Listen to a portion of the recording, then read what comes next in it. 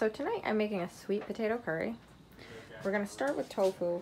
Now I already cut this, but all that you have to do to prepare tofu is put it on some paper towels, put something heavy on top of it like a cast iron, and then just keep patting it dry. Make sure that it's really good and dry before you use it.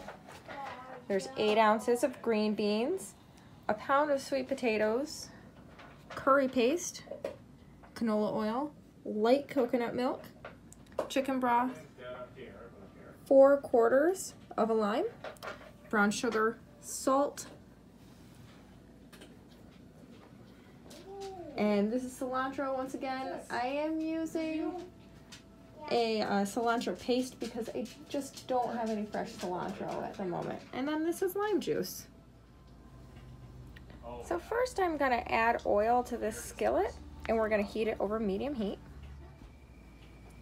Now let's add the tofu.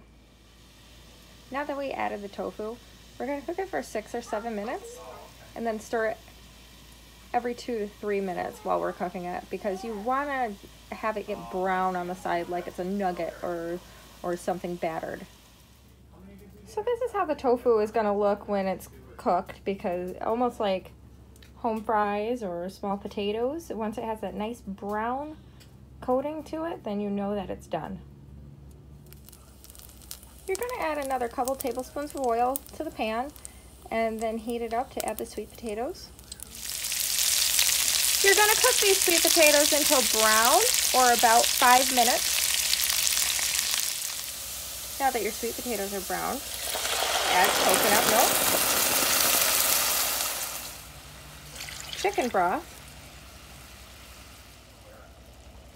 and curry paste. Bring this to a boil, and once it's boiling, we're going to cover it, reduce the heat to a simmer.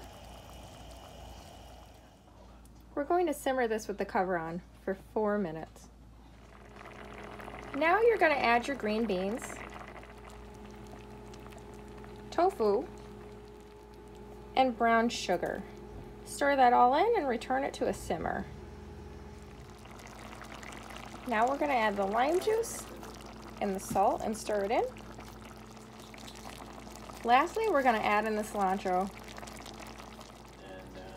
And there you have it. And now this is the completed dish. You can serve it on top of rice or however you like it. You could also add more curry paste if you don't think that it's spicy enough.